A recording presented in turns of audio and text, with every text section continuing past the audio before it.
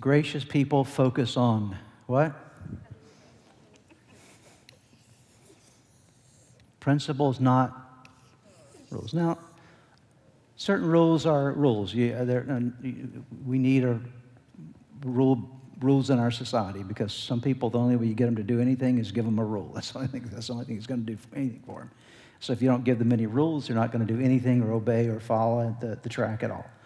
But the best way to live your life is to live your life not by a whole set of rules, but by a set of principles. Do you know that that's part of what Jesus communicated when he came into the world? In the Old Covenant, there were a whole bunch of rules, right? Right? All the rules of what you're supposed to do, and eye for an eye, and tooth for a tooth, and all these rules and regulations. And so nobody ever worried about what was in your heart. You just followed the rule, okay? Didn't matter what was in your heart, just do what the rule says, okay?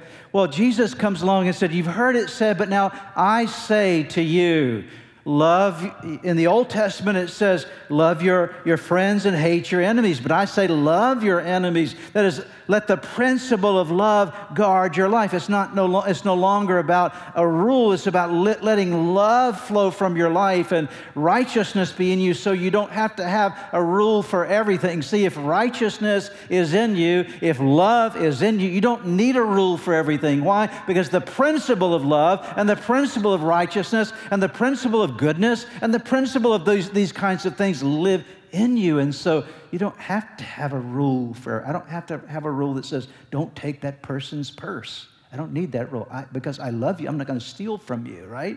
And so I have a guidance inside of me that is internal. All rules are externally motivated things. Principles are internally